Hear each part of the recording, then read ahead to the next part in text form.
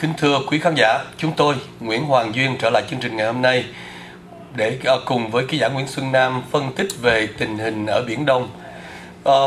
Như chúng ta được biết đó thì với cái sự gia tăng áp lực một cách hung hăng của Trung Quốc gần đây và kèm theo cái thái độ trịch thượng và sách mé của tên Ngoại trưởng Trung Quốc là Dương Khiết Trì, khiến cho báo chí thế giới một lần nữa lại lên tiếng rằng là hình như Việt Nam không có còn một cái chọn lựa nào tốt hơn, khác hơn là liên minh với Hoa Kỳ để mà cân bằng cái thế lực chống lại Trung Quốc. Nhưng mà gần đây qua một vài cái thông tin khác, một vài ý nghĩ khác, chúng tôi và ký giả Nguyễn Xuân Nam có nói đến cái việc là một cái liên minh của các nước ở Á Châu để cân bằng lại thế lực của Trung Quốc bên cạnh một cái giải pháp là liên minh với Hoa Kỳ. Cho nên trước hết là chúng tôi xin kính chào ký giả Nguyễn Xuân Nam. Xin kính chào luật sư Nguyễn Hoàng Duyên và trân trọng kính chào quý vị. Dạ vâng. Và qua cái phần dẫn nhập đó thì ký giả Nguyễn Xuân Nam có thể cho biết cái khả năng, cái xác suất có thể hình thành một cái liên minh của những nước nhỏ, có những nước mà tầm vóc nhỏ hơn ở Đông Nam Á, ở Á Châu để mà cân bằng với cái sự hống hách của Trung Quốc không thưa? Thưa quý vị, có một cái câu đó mà chúng ta có thể học được là hợp quân gây sức mạnh. Thưa quý vị, là trên một cái tờ báo mà chúng tôi đọc vào ngày hôm nay đó, cái tựa đề nó rất là rõ ràng. Có phải chăng, tựa đề có phải chăng mình dịch ra tiếng Việt á, có phải chăng Nhật đang hoạch định để tạo một cái Nato Á Châu để chống lại Trung Cộng hay không? Như vậy cái vấn đề đặt ra đó là chúng ta thấy cái trong cái chữ rất là quan trọng là cái NATO của Á Châu, và mục tiêu nó là chống cái Trung Cộng. Thì hai cái chữ này khiến ta có suy nghĩ. Vâng, thưa luật sư và thưa quý vị, thì nói tới NATO đó thì chúng ta cũng không, có lẽ quý vị cũng biết chứ chúng ta không có lặp lại nhiều ở đây. Nhưng quý vị biết là sau cái đề nhị thế chiến á, thì cái sức mạnh vươn lên của khối Xô Viết và hầm mở một cái hiệp ước là hiệp ước Warsaw. Cái mưu đồ của Xô Viết và hiệp ước Warsaw là họ truyền bá bành trướng cái chủ nghĩa cộng sản trên toàn thế giới, nhuộm đỏ Á Châu, nhuộm đỏ Âu Châu và nhuộm đỏ luôn cả Mỹ Châu. Cho nên trong cái bối cảnh như vậy, cho nên để đối phó với cái sức mạnh, đối phó cái sự vươn lên và đối phó một cái sức mạnh mà ác độc và muốn nhuộm đỏ thế giới bằng chiến tranh, bằng vũ lực như vậy, thì cái khối NATO được hình thành. Đó là một cái collective defense, một cái sự mà một cái sự tự vệ nhưng mà tập thể. Nó gồm rất là nhiều quốc gia chung lại một cái group lại, hợp quần lại cái sức mạnh. Và nhờ thì chúng ta thấy là một tiểu quốc ở tại châu Âu đó không đủ sức đối phó với Warsaw và Xô Viết, cho nên cần một cái hợp quần của nhiều quốc gia lại. Và chúng ta đưa một con số cái sức mạnh như thế nào.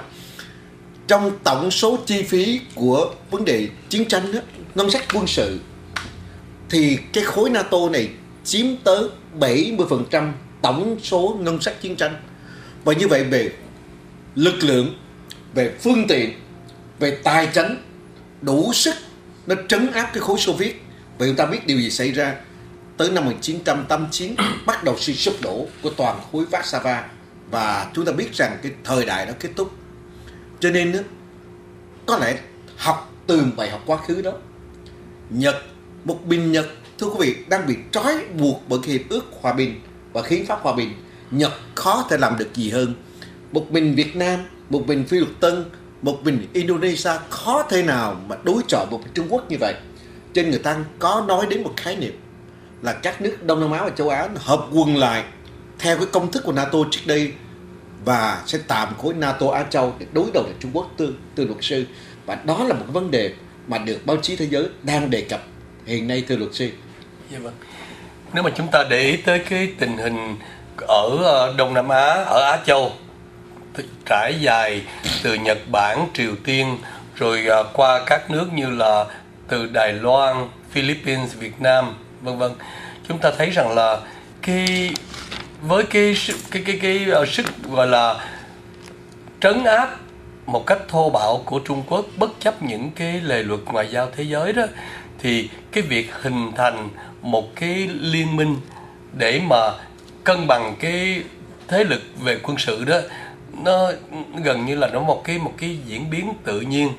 Thế nhưng mà để cho một cái liên minh như thế mà hình thành, chúng ta nhìn vào thì chúng ta thấy là Phi Luật Tân, Việt Nam, Đài Loan, Nhật Bản vân vân cũng có những cái đối kháng về quyền lợi ở trên một cái mức độ nào đó. Thì theo ký giả Nguyễn Xuân Nam là nếu mà các nước chúng ta vừa kể đó, các nước nhỏ chúng ta vừa kể đó mà ngồi lại với nhau, thì những cái điều gì là những cái điều mà nó có thể là một cái cản trở nào đó, một cái ngăn trở nào đó cho một cái liên minh như cái NATO ở phương Tây được hình thành? Thưa quý vị, chúng ta thấy đó, có thể trong cái luận lý nó có như thế này: cái này có thì có khi nó tạo cái chưa có, và cái này không có khi nó không tạo ra được cái có khác.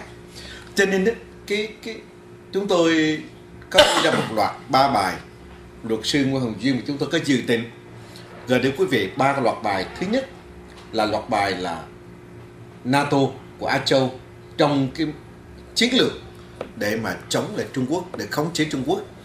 Thứ hai nữa đó là cái bài học của Nhật Bản và Shinzo Abe, một con người của thời đại như thế nào, và 3 cái mũi tinh thần của Nhật Bản là sao để giải quyết các vấn đề thời sự của Nhật Bản và Đông Nam Á và châu Á. Cái vấn đề thứ ba nữa là nói về thử thách và cơ hội của Việt Nam trong giai đoạn sắp tới này. Thì chúng ta thấy trở lại cái vấn đề mà luật sư Duyên đặt ra, thì luật sư thấy rằng Việt Nam và Phi Luật Tân trong quá khứ có những cái bất đồng về tranh chấp biển đảo ở tại Trường Sa, nhưng mà đứng trước một cái đối đầu giữa một kẻ thù lớn hơn đó, hung hãn hơn đó, thì chúng ta thấy Việt Nam và Phi Luật Tân có những cái đi lại với nhau. Họ đến hải quân hai bên, đến họ quên đi, họ tạm gác một bên những cái xung đột của họ, họ đến với nhau để họ tìm một tiếng nói chung, một sức mạnh chung. Chúng ta quay trở lại quá khứ một chút xíu, luật sư Duyên thấy năm 1900 những đệ nhị thế chiến đó, thì quân đội của Nhật Bản đã tấn công vào nhiều quốc gia Đông Nam Á, kể cả Việt Nam. Nhưng bây giờ chúng ta thấy đó, giữa Nhật Bản và Việt Nam họ gác lại những cái quá khứ đó, để họ cùng với nhau để làm một cái chiến tuyến mới để đối phó với cái sự bành trướng hung hãn của Trung Quốc đối với Biển Đông. Cho nên chúng ta thấy rằng trước cái sự phát triển mà không phải Trung Quốc không phát triển một cách hòa bình, không vươn lên một cách hòa bình, mà Trung Quốc vươn lên một cách hung hãn, vươn lên một cách rất là bành trướng, vươn lên một cách bất chấp mọi tất cả luật lệ, đến cái độ mà tại hội nghị Shangri-La, ông Chuck Hagel, Bộ trưởng Bộ Quốc phòng Hoa Kỳ, phải chỉ mặt thẳng Trung Quốc mà nói rằng các anh ta tạo sự bất ổn định, mất đi sự ổn định trong các vùng. Và chúng ta thấy rằng ngoại trưởng của Nhật Bản, và chúng ta thấy rằng thủ tướng của Nhật Bản cũng lên tiếng tại Shangri-La như vậy. Cho nên cái này có kia có, trở lại ta nói như thế nào là chúng ta thấy rằng nếu không có cái sự hung hãn của Trung Quốc, nếu không có một sự bất chấp luật lệ của Trung Quốc tại Biển Đông, nếu không có cái tham vọng bất kể luật pháp quốc tế của Trung Quốc tại Biển Đông, thì sẽ không có những sự đoàn kết hợp quần của các nước Đông Nam Á và châu Á, mà cái phương tiện sắp tới có thể là họ hình thành một tổ chức hoặc một sự liên kết nào đó ở dưới một khái niệm là phòng thủ tập thể để mà bảo vệ lẫn nhau trước cái sự xâm lăng, trước sự đe dọa của Trung Quốc. Cho nên cái này có dẫn đến cái kia nó ra đời, chính là cái thái độ hung hăng, hung hãn, bất chấp luật lệ, bất chấp đạo lý, bất chấp lịch sử của Trung Quốc, dẫn đến một Á Châu đoàn kết hơn vào cái vòng đai bảo vệ các nước Á Châu sẽ chặt chẽ hơn, thưa luật sư. Tôi nghĩ như vậy. Thì mình dùng cái logic tự nhiên, cái suy luận tự nhiên đó, mình thấy rằng là cái nhu cầu của Việt Nam nếu mà phải có một cái liên minh nào đó với các nước chung quanh, hoặc là có một cái liên minh với một siêu cường rõ là nước Mỹ, thì ký giả Nguyễn Xuân Nam nghĩ là vì lý do gì mà cho tới giờ phút này cái thái độ của Việt Nam vẫn có vẻ rất là dè dặt, và gần như là họ bất nhất đó, không có biết rõ là tại sao họ không có bắt tay liên minh với Hoa Kỳ bây giờ, hoặc là khi nghe cái thoáng nghĩ tới cái ý nghĩ là sẽ có một liên minh, và chính Nhật Bản cũng đã từng lên tiếng rằng Nhật Bản sẵn sàng đóng cái vai trò lãnh đạo trong cái liên minh đó để mà làm cái đối trọng với lại cái lực lượng của Trung Quốc. Thì tại sao cho tới giờ phút này lãnh đạo Việt Nam vẫn im lìm và hoàn toàn mình không nghe thấy một cái ý hướng gì rõ rệt từ phía lãnh đạo Việt Nam, thưa anh? Thưa quý vị, thưa luật sư Duyên, là có thể nói là cái xu hướng mà đi cấp vùng đó, cái xu hướng thế giới là xu hướng liên minh. Chúng ta trở lại trước khi nói chuyện Việt Nam và nói chuyện Đông Nam Á, thì luật sư Duyên thấy các cái nước vùng mà bá đạo Balkan đó, họ sau khi mà Liên Xô sụp đổ, họ tách ra thành quốc gia độc lập. Nhưng mà cái bóng ma của Liên Xô bóng ma Nga Xô đe dọa nặng quá, nên các nước này đã tìm một cách liên minh, họ gia nhập vào NATO. Cái liên minh đó có nhiều lúc họ phải trả cái giá rất đắt, như vì Georgia bị Nga Xô tấn công, và gần đây chúng ta thấy rằng Ukraine bị Nga Xô tấn công, và thậm chí họ chiếm luôn cái bán đảo Crimea. Nhưng mà chúng ta thấy rằng ngày hôm nay thì Ukraine đã ký một thỏa thuận hợp tác với phương Tây, gia nhập vào các khối của Tây Âu. Cho nên các cái nước nhỏ họ đi tìm một cái liên minh của cái dù khác để họ che chở hoặc các đoàn kết bảo vệ cái sự tồn tại của họ. Chúng ta thấy là cái trường hợp của Việt Nam, chúng ta thấy tại sao đến giờ phút này phiên Tân một cách cứng rắn trước tòa án quốc tế, trước luật quân sự, bởi vì đằng sau của phiên Tân nó có một liên minh với Mỹ, liên minh đồng minh với Mỹ, và Mỹ sẽ bảo vệ phiên Tân. Tại sao Nhật Bản cũng vậy, họ có cái liên minh với Mỹ. Cho nên bây giờ chúng ta thấy là trước đây đó, Trung Quốc đang tìm cách mà trẻ nhỏ từng quốc gia. Trung Quốc chủ trương là song phương, họ sợ cái đa phương, họ chống cái đa phương, bởi vì đa phương có gọi là liên minh. Cho nên Trung Quốc muốn đẩy ra cái tình trạng là giải quyết các vấn đề phức tạp tranh chấp bằng song phương mà không bằng đa phương. Nhưng mà nếu mà không bằng đa phương Việt Nam đàm phán Trung Quốc thì cái cuộc đàm phán đó chúng ta sẽ thất bại. Lịch sử cho thấy rằng Việt Nam đàm phán Trung Quốc từ trong lịch sử đến giờ này, từ thất bại này sang thất bại nọ, từ trước hội nghị Thành Đô cho tới hội nghị Thành Đô và tới giờ phút này. Cho nên khi mà các nước dùng cái sự liên minh đó để mà share chung sức mạnh, chia chung sức mạnh, chia chung sự phòng thủ, thì trong đó chúng ta thấy là Việt Nam trong thời gian vừa qua các ông nói rất là loạn trọn. Tuyên bố những câu là ngay cả Nguyễn Tấn Dũng, ngay cả Phùng Quang Thanh vẫn tuyên bố là Việt Nam không liên minh với ai, không liên kết với ai, và không nhằm mục đích tấn công ai, không cho ai sử dụng lãnh thổ Việt Nam làm những cái cơ sở quân sự, right? Nhưng mà nếu mà chúng ta không liên minh với ai đó luật sư, thì Việt Nam sẽ bị tách ra khỏi cái xu hướng của quốc tế và thế giới, đặc biệt là xu hướng của vùng và khu vực Đông Nam Á và châu Á. Và nếu Việt Nam tách ra khỏi cái điều đó, thì Việt Nam giải quyết vấn đề tranh chấp với Trung Quốc sẽ như thế nào? Cho nên cái điều này đó, chúng tôi nghĩ là Việt Nam thực chất là tìm cái liên minh, nhưng mà không dám nói liên minh đó, bởi vì sức ép của Trung Quốc là không cho Việt Nam liên minh. Cho nên đó, Việt Nam đi vực giữa cái hàng là miệng thì nói không liên minh, nhưng mà đi tìm sự ủng hộ, và khi cần đối chất, khi cần ra mặt với Trung Quốc để liên minh đó, thì Việt Nam chưa dám. Cho nên cái thái độ mà nó chỉ mà nửa vời của Việt Nam đó, nó dẫn tới một tình trạng là gì? Đến hôm nay đó, ông Cam Taylor, một giáo sư nổi tiếng để nghiên cứu Việt Nam, giáo sư người Úc nổi tiếng nghiên cứu Việt Nam, ông nói nếu Việt Nam không nói bây giờ thì sẽ mất vĩnh viễn và thu lấy.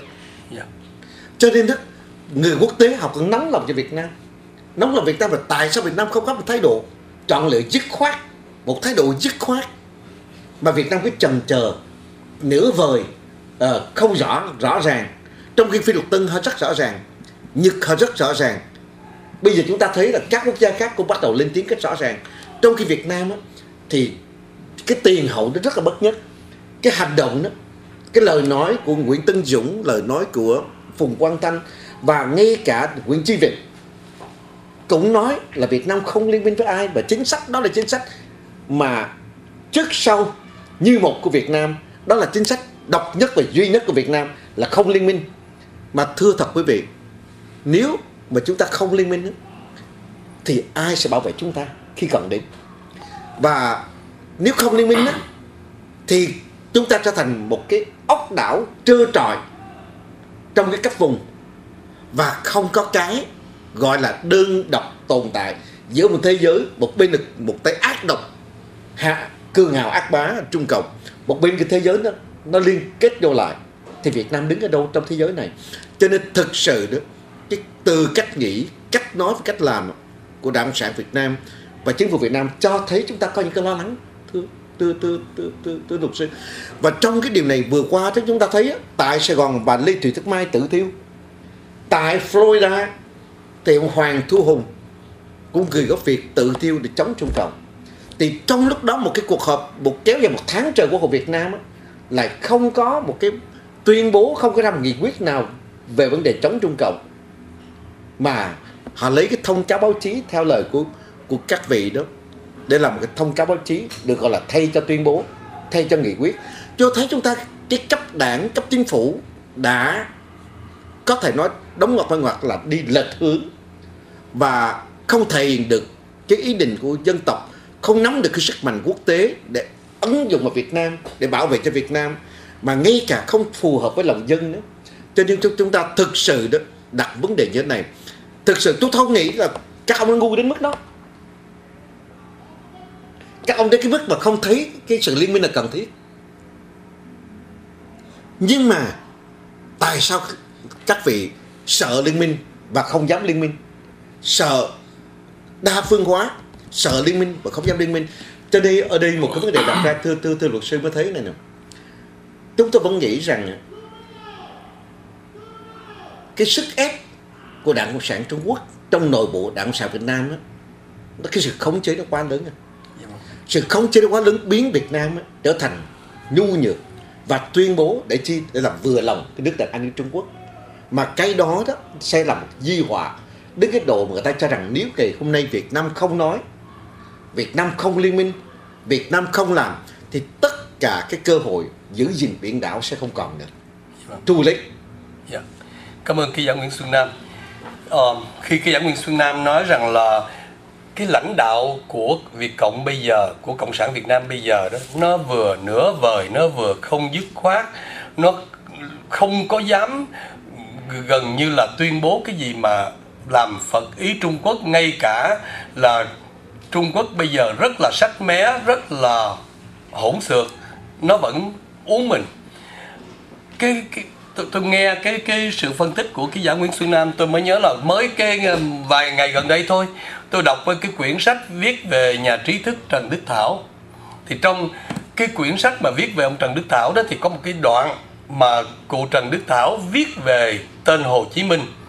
Thì trong cái giai đoạn mà Hồ Chí Minh đang về nước, đang định là dùng cái uy tín của mình để mà thống lãnh mấy cái lực lượng cộng sản rải rác để mà gom về một mối đó, thì đối đầu với tên Hồ Chí Minh gồm có Trần Phú, có Phan Văn Hùng, có Nguyễn An Ninh, có Hà Huy Tập, Tạ Thu Thâu, vân vân.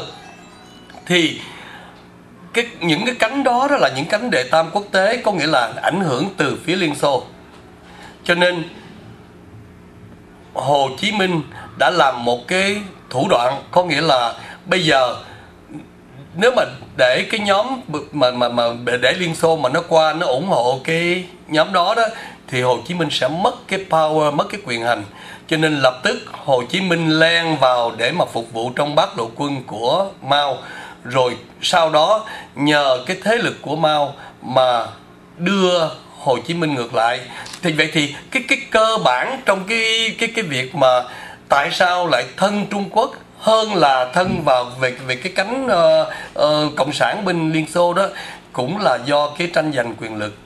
Thì tôi dùng cái suy nghĩ đó để tôi nói lại ngày hôm nay. Thứ nhất, vì sao mà tất cả thế giới, báo chí thế giới, Mỹ nó cũng đã đánh tiếng, một ông tướng của Mỹ cũng đã đánh tiếng là Mỹ sẵn sàng liên minh nếu mà Việt Nam chìa tay ra. Rồi Nhật cũng lên tiếng, rồi bây giờ cái khái niệm về cái Nato của Á Châu cũng đang hình thành. Việt Nam cũng lại, lãnh đạo Việt Nam lại tiếp tục nửa vời, lại tiếp tục nghĩa là im lặng một cách ngu muội như thế, thì cái phân tích tự nhiên nó dẫn cho tôi tới một cái suy luận là cái đám Cộng sản Việt Nam, lãnh đạo Cộng sản Việt Nam bây giờ nó cũng y hệt như tên Hồ Chí Minh ngày xưa.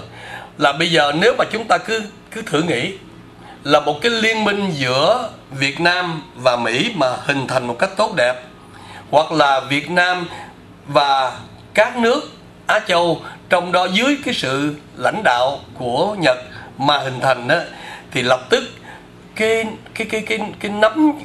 bàn tay nắm giữ quyền hành độc đoán của Cộng sản Việt Nam trên 90 triệu dân sẽ không còn nữa. Cho nên bây giờ sở dĩ mà Nguyễn Tấn Dũng, Nguyễn Phú Trọng, Trương Tấn Sang đều gọi là nửa vời, đều lờ mờ như thế, chỉ vì họ e sợ một điều. Họ e sợ là một cái liên minh nào đó với Hoa Kỳ hay là với các nước gọi là phe thiện của bên Á Châu đó sẽ làm cho họ mất cái quyền hành, họ mất chỗ đứng. Và cái lũ bán nước cầu vinh này nói rằng là thà là chúng ta chịu nhục với lại Trung Quốc, chịu nhục với cái thằng Tập Cận Bình, chịu nhục với cái thằng Dương Khiết Trì, nhưng mà ta còn ngồi ở trên cái ghế đó để chúng ta đè đầu trên 90 triệu dân. Cái suy nghĩ đó nó có lệch lạc quá không thưa ký giả Nguyễn Xuân Nam? Nó hơn cái điều đó nữa, thưa luật sư. Thế này, chúng ta đang ở World Cup, right? Cho nên nếu có những cơ hội mà anh không ghi bàn thì đối phương ghi bàn. Trong trận đấu đó có rất ít cơ hội. Nếu anh không có chọc được cơ hội, anh ghi bàn thắng thì anh sẽ bị đối phương tung bàn thắng vào lưới của anh. Có nghĩa là trong một trận đấu như vậy có rất là ít cơ hội. Chúng ta thấy vào năm 1945 tới năm 1954, đồng loạt các nước bị lệ thuộc, bị đô hộ trên toàn thế giới lần lượt giành độc lập. Cho dù kẻ đô hộ đó là Anh hay là Pháp hay Tây Ban Nha hay Bồ Đào Nha, nhưng mà rất là ít các quốc gia giành độc lập qua con đường đi theo chủ nghĩa cộng sản. Chính vì chúng ta đã chọn sai lầm một con đường đi, là chọn cái độc lập dân tộc, chọn cái con đường đi tương lai mà phi cộng sản chúng ta chọn trật con đường. Hồ Chí Minh chọn trật con đường dẫn đến Việt Nam từ năm 1945 năm 4 đến giờ này triền miên và lạc hậu, và triền miên đau khổ.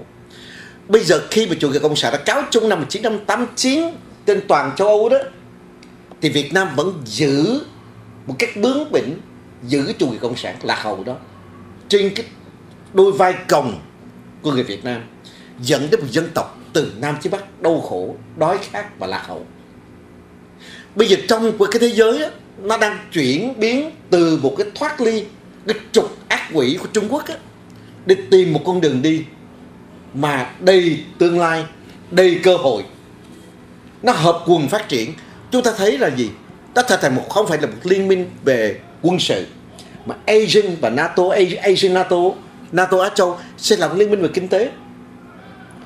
Chúng ta thấy các quốc gia cũ đó, thí dụ như Indonesia ngày xưa đã bị Nhật Bản xâm lăng vào đệ nhị thế chiến, nhưng mà giờ chúng ta thấy rằng những ngày hội văn hóa Nhật Bản được mở trên quê hương Indonesia, những cái lễ hội đô vật được mở trên Sumo, được mở trên Indonesia, và hai dân tộc hợp quần lại. Nhà máy của Nhật Bản được chuyển từ Trung Cộng qua Indonesia. Văn hóa Nhật Bản được phát triển tại Indonesia. Dân Nhật Bản hợp tác với dân Indonesia cùng làm ăn, cùng bảo vệ hòa bình, cùng xây dựng một khối thịnh vượng, dân chủ và trí thức phù hợp tương lai. Trong khi đó chúng thấy cái ông mà Shinzo Abe, ông đi hàng loạt các quốc gia Đông Á. Cái tháng đầu tiên lên nhậm chức thủ tướng thì cái tháng đó ông đi xẻ ngang xây dọc Đông Nam Á để phát triển một cái liên minh mới. Là một liên minh là gì? thoát ra khỏi Trung Quốc, thoát ra khỏi cái ác, bảo vệ biển, bảo vệ đảo, xây dựng hạnh phúc, xây dựng tốt lành cho từng quốc gia một, quan hệ trên cơ sở bình đẳng, tôn trọng nhau, không giành giật nhau, không xâm phạm lãnh thổ nhau. Tại sao Việt Nam phải đứng ngoài cái cuộc chơi đó? Cho nên cái lần này đó, nếu chúng ta mất một cơ hội nữa đó, thì thưa quý vị, trong thế kỷ này, Cộng sản đã làm cho Việt Nam mất đi tới 3 cơ hội lớn để Việt Nam thoát đi từ cái nghèo nàn, lạc hậu, độc lập và xây dựng đất nước cho tương lai. Cho nên thực sự đó, khi chúng ta ngồi mà nghe mấy ông nói đó, chúng ta rất là cảm thấy đau lòng, bởi vì nó rất là đơn giản.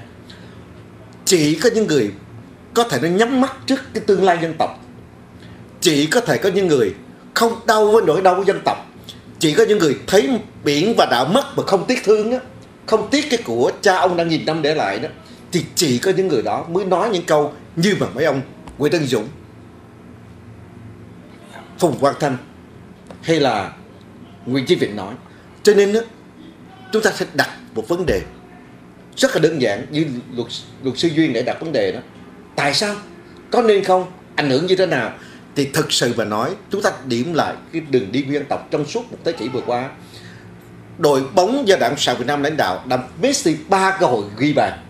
Và thưa quý vị, chúng ta đã bị cháy túi bởi đội bóng của Trung Quốc, cháy lưới bởi đội bóng Trung Quốc.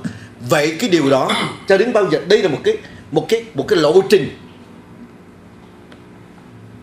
mà chúng ta giữ cái lộ trình đó thì tiếp tục cháy nữa, tiếp tục phải tung lưới nhà nữa, hay là chúng ta phải đổi lộ trình, đổi lối chơi, đổi cầu thủ, đổi huấn luyện viên? Không có một cái đội bóng trên thế giới nào mà thua cháy túi mà khi giữ huấn luyện viên và các cầu thủ như vậy. Cái đội Tây Ban Nha dù nó là đội vô địch, nhưng mà nó không thay đổi cái sinh khí ấy, thì nó trở thành lỗi thời và bị lủng lưới và đi về nhà. Cho nên thực sự cho đến giờ phút này, chúng ta có thể nói rằng cái đường đi của dân tộc, đường đi của dân tộc nó không phù hợp với cái xu hướng của thời đại, từ cấp quốc tế và cấp vùng.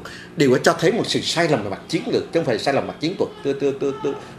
Sai lầm chiến thuật có thể chúng ta có thể có những cái sai lầm tạm thời, nhưng mà cái con đường đi tương lai là đúng. Còn cái sai lầm chiến lược là nếu tiếp tục đi con đường này thì chúng ta chỉ chết bị thương, thưa luật sư. Cho nên cái Asian NATO là một cơ hội mà nếu chúng ta mất cái cơ hội này thì ta sẽ mất một cái tương lai, cái thế phát triển chiến lược của Việt Nam trong tương lai, thưa luật sư. Khi giảng Nguyễn Xuân Nam dùng đi dùng lại cái chữ cơ hội đó, làm cho tôi phải tự hỏi là trong cái đầu của một thằng như Hồ Chí Minh đó thì cơ hội là cái gì? Cái giảng Nguyễn Xuân Nam nói cơ hội là cơ hội cho dân tộc, cho 90 triệu dân. Trong cái đầu của cái thằng cụ Hồ đó, của cái thằng Hồ Chí Minh đó, cơ hội là cơ hội để nó được lên làm thần thánh, để nó cầm quyền. Cái cơ hội đầu tiên mà nó phải cướp lấy liền tức khắc là phải làm sao dựa vào Trung Quốc để trấn áp những cái lãnh tụ cộng sản khác cùng phe của nó, để mà nó có thể nó khống trị, nó nắm quyền ở trong cái nội bộ cộng sản của nó. Cái cơ hội thứ hai là khi mà cái đất nước đang hỗn loạn như vậy, nó nắm lấy cái cơ hội, nó sẵn sàng, nó ký một cái hiệp định gọi là hiệp định sơ bộ, nó mời Pháp trở lại. Nó mời Pháp trở lại là vì sao? Vậy là để Pháp ổn định đẩy quân của Tưởng Giới Thạch đi, để nó nắm lấy. Thì cứ mỗi một lần mà Hồ Chí Minh mà nghĩ tới cái chữ cơ hội, có nghĩa là dân tộc của chúng ta lại một lần phải có một cái thảm họa. Rồi khi mà những trí thức như là Trần Đức Thảo, mà ngay cả như là tướng Võ Nguyên Giáp nói rằng là cái cơ hội của Việt Nam vào cái thời chiến tranh đó có lẽ là nên làm cho miền Bắc phồn thịnh hơn là đưa vào chiến tranh đó, thì cái tên cụ Hồ đó lại quyết định là nắm lấy, không có cái cơ hội đối với Hồ Chí Minh là phải đánh cho tới gọi là cạn kiệt cái lực lượng của dân tộc. Thì nói như thế để mình hiểu rằng là đối với Hồ Chí Minh đó và đàn em của Hồ Chí Minh bây giờ đó, cơ hội không phải là cơ hội cho 90 triệu người. Cái đau xót là như thế. Mà chính vì như vậy cho nên nếu mà chúng ta để ý, Hồ Chí Minh trí thì không cao, nhưng cái lưu manh, những cái khôn vặt, cái nguy hiểm, cái tàn ác thì có thừa. Cho nên Hồ Chí Minh không bao giờ làm việc với những cái người mà thứ nhất có bằng cấp hay là có tri thức. Ông Trần Đức Thảo là một người tiến sĩ triết học, ông ta viết rất là rõ là nếu chúng ta để ý đó là những cái tay mà kế tục cho Hồ Chí Minh đó, một là đi làm nghề thiến heo, đi làm nghề y tá, đi toàn là làm những cái nghề mà không có sẵn sàng để mà nắm vận mệnh đất nước. Nhưng mà nếu mà Hồ Chí Minh mà sử dụng những cái người mà gọi là có khả năng và có đảm lược đó, thì Hồ Chí Minh sẽ không còn chỗ đứng. Cho nên cái cơ hội mà Hồ Chí Minh có được đó là Hồ Chí Minh sẽ giết cho bằng hết tất cả những cái tinh hoa của đất nước.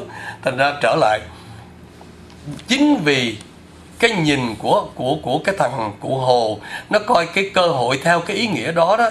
Chúng ta nhìn lại, từ lãnh đạo cho tới toàn dân, dân trí càng ngày càng ngu muội, dân khí càng ngày càng nhu nhược. Nó đẩy tới cái mức độ ngày hôm nay.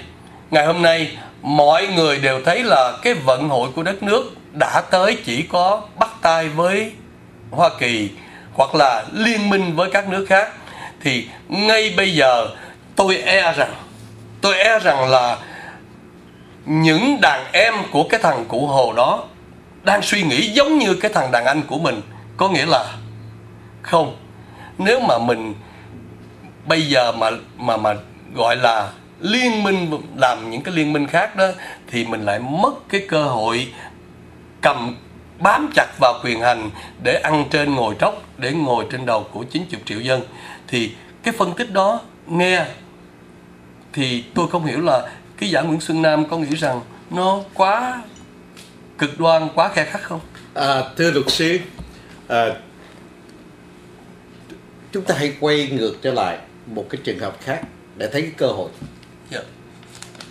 Trong cái chữ Hán á, cơ hội nó gồm hai chữ wazy,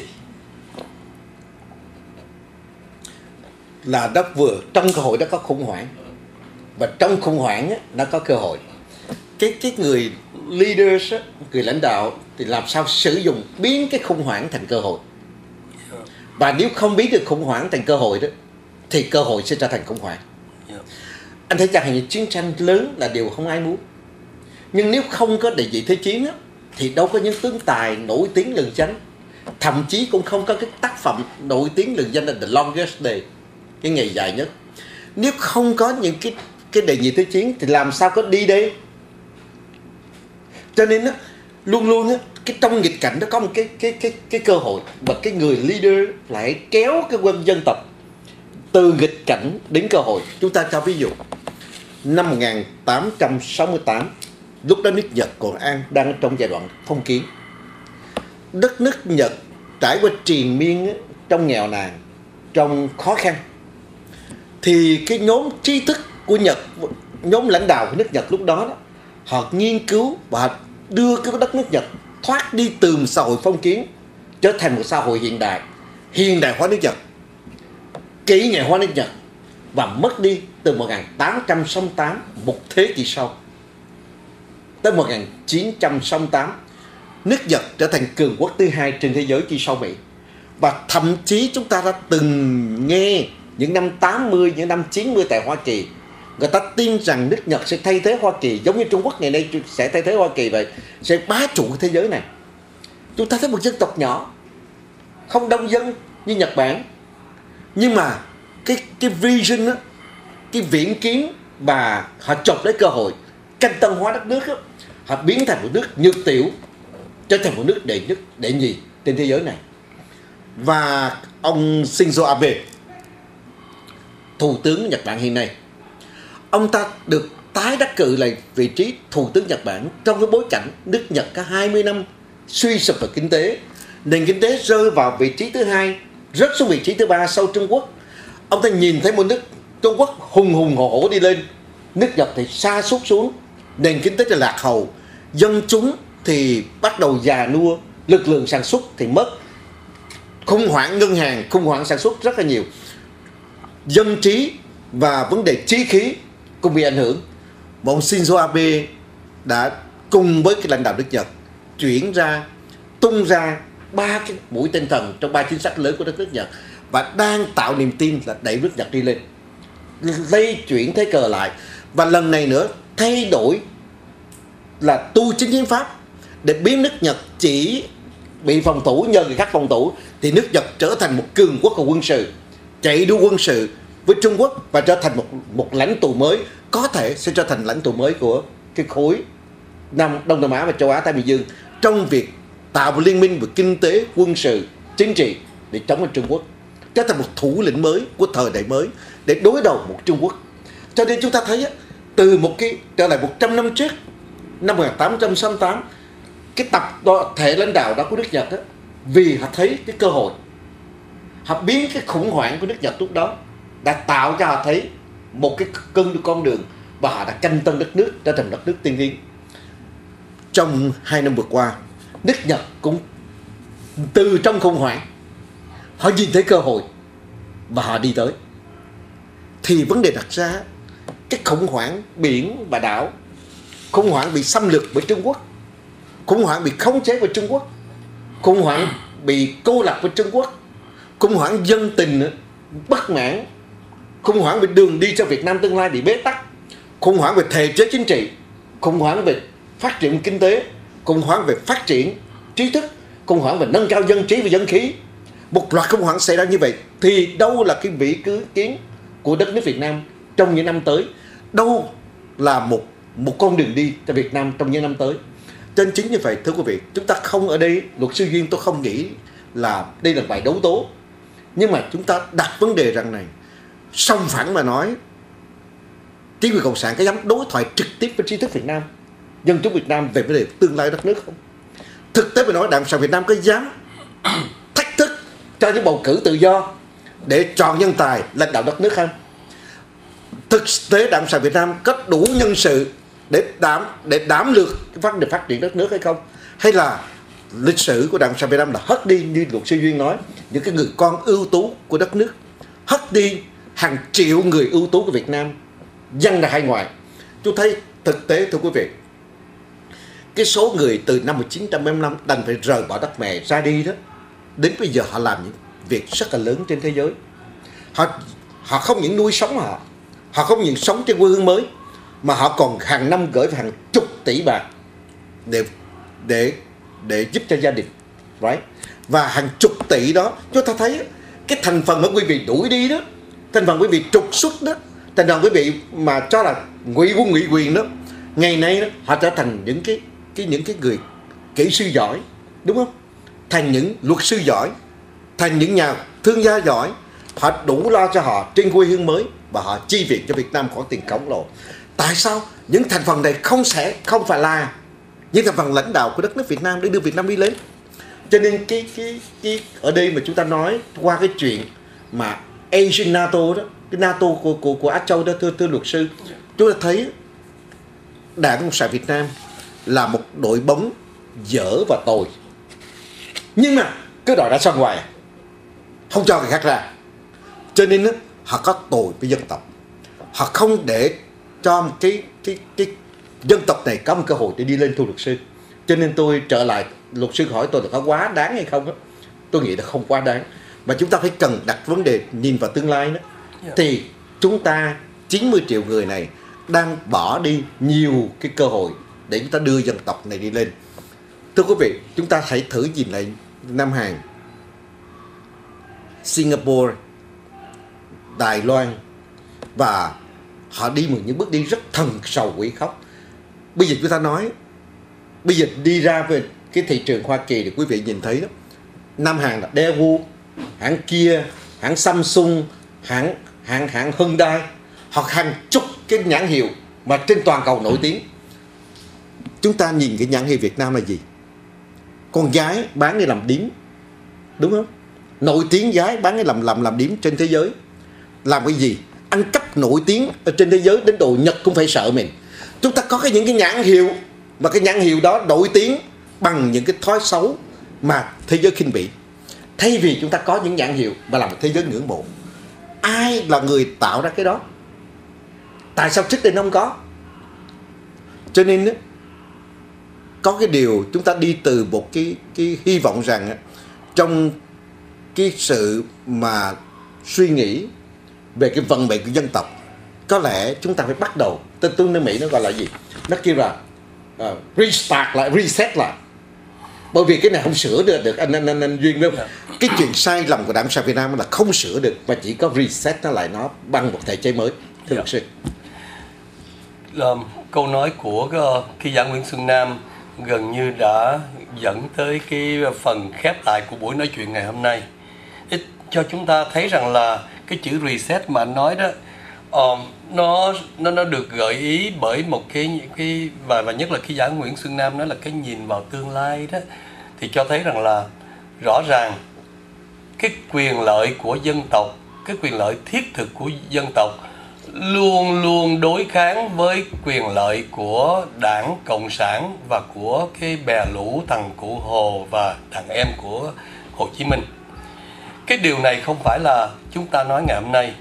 Vào khoảng thập niên 70, sau cái là xế thập niên 1900, sau cái cuộc đổi đời năm 1975 đó, chúng ta đã nghe những cái tiếng nói rất là mãnh liệt của nhà văn Dương Thu Hương, của nhà thơ Nguyễn Chí Thiện, của bác sĩ Nguyễn Đan Quế, của sinh viên Đinh Quang Anh Thái, vân vân. Những cái tiếng nói đó rõ ràng lắm. Rồi từ những cái tiếng nói cô đơn đó thì bây giờ nó lại nhiều người đã cất lên tiếng nói rồi. Mình nghe Trần Huỳnh Duy Thức, rồi mình nghe Điếu Cày, Nguyễn Văn Hải, và ngày hôm nay tôi nghe là ông Trương Duy Nhất là ở cái blogger mà gọi là Một Góc Nhìn Khác cũng lại đi ra tòa để mà bị xử án oan ức. Nó cho thấy một điều là vì quyền lợi của dân tộc và quyền lợi của Đảng Cộng sản là hai cái quyền lợi nó đối kháng, nó đối nghịch, cho nên muốn cho dân tộc được vươn vai đứng dậy thoát trung thì cái chuyện đầu tiên là phải thoát cái Đảng Cộng sản Việt Nam. Và như ký giả Nguyễn Xuân Nam mới vừa nói, chúng ta chỉ có phải một lần chúng ta đứng lên, chúng ta khởi đầu lại từ đầu, chúng ta reset lại tất cả để mà không còn Đảng Cộng sản, không còn cái sự ràng buộc vào Trung Quốc, thì lúc đó toàn dân chúng ta mới có thể thoát trung. Chúng ta không thể nào thoát trung mà lại đồng hành với cái Đảng Cộng sản Trung Quốc. Xin trở lại với ký giả Nguyễn Xuân đồng hành với cái Đảng Cộng sản Việt Nam. Xin trở lại ký giả Nguyễn Xuân. Câu kết luận đó đã quá hay và quá đủ. Thưa quý vị,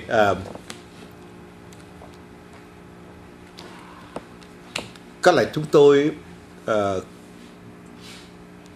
cũng sẽ chết trên mảnh đất Hoa Kỳ, right? Và có lẽ con cháu chúng tôi cũng sẽ lớn lên rồi sẽ cũng làm ăn và chết trên mảnh đất Hoa Kỳ. Việt Nam là một cố quốc. Nếu Việt Nam thay đổi cái tương lai đó thì thay đổi cho đồng bào của tôi, cho đất nước của tôi, cho những tương lai sau này của quý vị và của chúng tôi. Cho nên chúng tôi tin rằng cái sự thay đổi nó không có quyền lợi của chúng tôi, quyền lợi riêng của tôi luật sư. Nhưng mà sở dĩ mà chúng ta vẫn trăn trở với đề cập đó, bởi vì thưa quý vị, tôi rất là trong những ngày này tôi thắp một nén hương lòng để cảm phục ông Hoàng Thu Hùng, một người lính pháo binh quân lực Việt Nam Cộng Hòa, ra tới hải ngoại. Anh thấy không?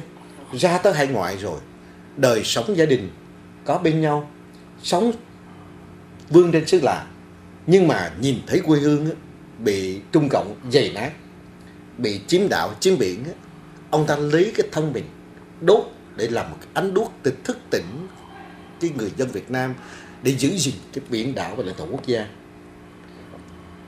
Chúng ta lấy một cái diêm quẹt mà quẹt trúng cái bàn tay thôi, nó nóng đã chết người rồi.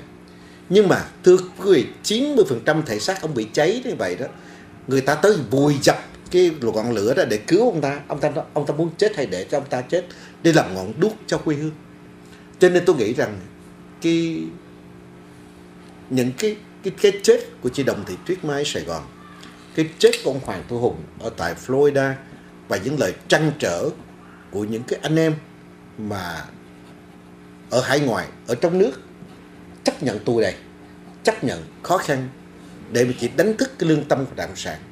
Chúng tôi nghĩ rằng không lẽ bao nhiêu như vậy mà không lay động được trái tim của người Cộng sản?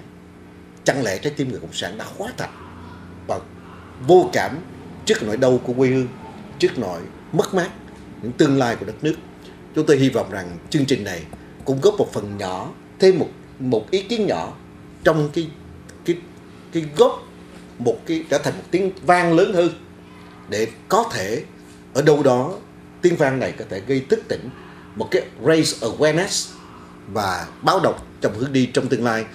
Trong cái niềm suy nghĩ như vậy, chúng tôi cũng mong tất cả quý vị cùng chia sẻ với một con không được như những chị Đồng Xuân, Lê Thị Tuyết Mai, không được Hoàng Thu, thì chúng ta cũng raise cái tiếng nói của mình ở bất cứ nơi nào để tạo một cái ý thức lớn hơn cho cộng đồng của chúng ta, để thay đổi một cái vận mệnh của đất nước trong tương lai.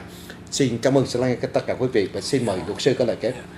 Cảm ơn quý khán giả đã theo dõi chương trình ngày hôm nay. Lời tâm tình của ký giả Nguyễn Xuân Nam cũng là một cái kết thúc rất là xúc động cho buổi nói chuyện này, và chúng tôi sẽ trở lại vào những chương trình tới. Cảm ơn ký giả Nguyễn Xuân Nam.